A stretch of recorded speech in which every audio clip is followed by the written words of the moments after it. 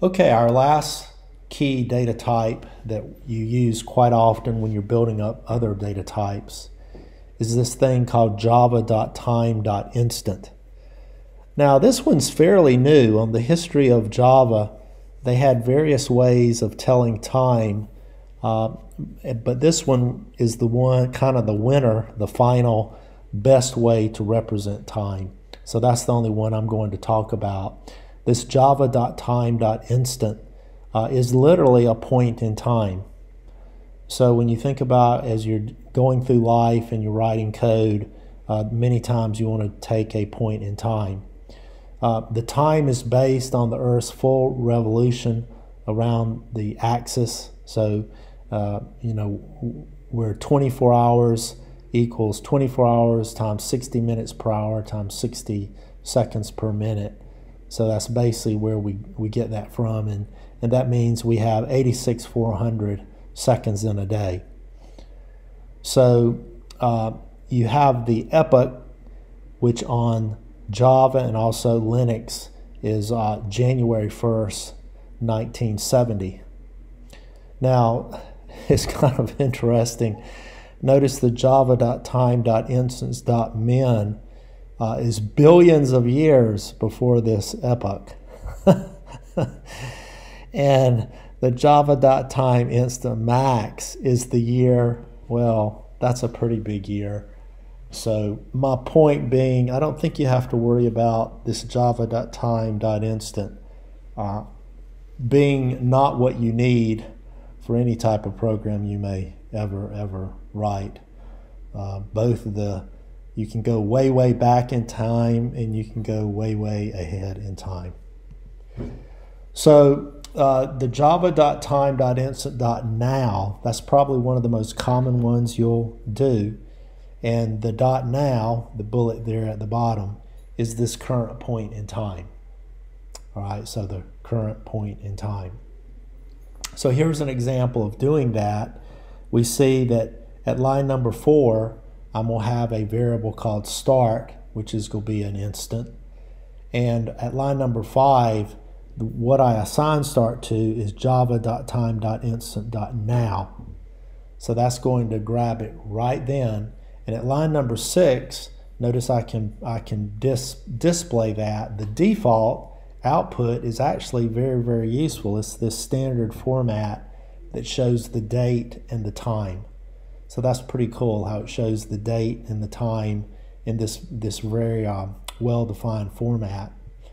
Now at line number 8, I do a try and a catch, and the reason I have to do that is I'm going to tell my thread to go to sleep. So at line number 9, java.lang.thread.sleep, I say sleep for 1 second. So the idea is we're going to get our start time, we're going to sleep for a second, and again you have to put the sleep within the try and the catch because the sleep could be interrupted. And if it was interrupted, you need to handle that like shown on 11, 12, and 13. Anyway, we sleep for a second, and then at line 15, we're going to have another variable called end, and notice at line 16, say end equals java.time.Instant.now. So basically I'm taking a timestamp again of this particular instant. And then at line 17, notice I show the end. So you can see very clearly we started and we ended. And when you look at the second value, notice of course the date stays the same. And if you look at the time, notice the 11 went to 12.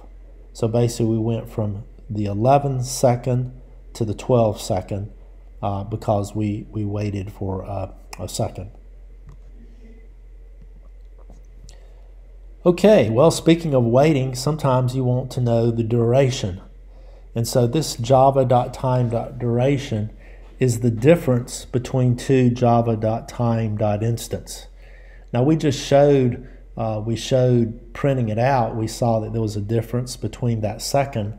But what's nice about this, you can give it a duration, so the java.time.Duration.between, and you can give it a start and an end, and then you can ask how do you want to show that duration?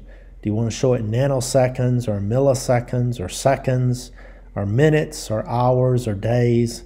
So this is a handy way to show the duration. And as you can imagine, when we're studying data structures, there'll be times where you're wanting to run performance measurements and seeing how long it takes to do something. Well, this is a great way to take a timestamp before, timestamp after, and then do this java.time.Duration dot between and see the duration between 2 points.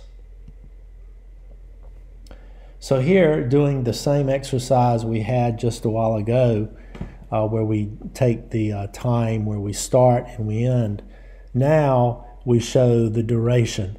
So notice at line 20, java.time.Duration dot between, and I give the start and the end. And we saw the start and the end from the previous demonstration. So at line 21, I just print out the default duration to see how it shows the default output, which is not really too interesting.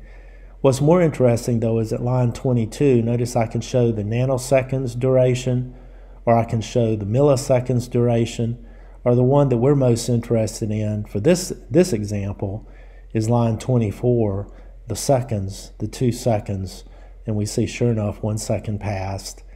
And then as far as 25 saying 2 hours or 2 days, well, we didn't have any duration related to hours and days, so those were 0. But you can see the convenience of this, that you could have 2 points in time that are apart in hours or apart in days, and it would clearly show you that duration.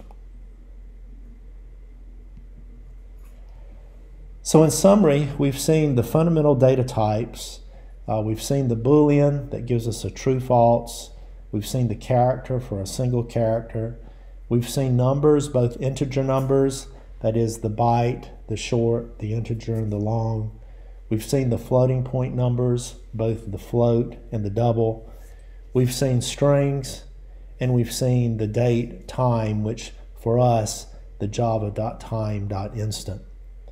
These fundamental data types will be the building blocks for all the other data types that we use. In fact, many of the data structures that we look at, when we look inside the data structure, whether it's an array or whether it's a queue or whether it's a tree, we'll find the data that's inside of those is often these fundamental data types. I'm Norman McIntyre. Thanks as always for watching.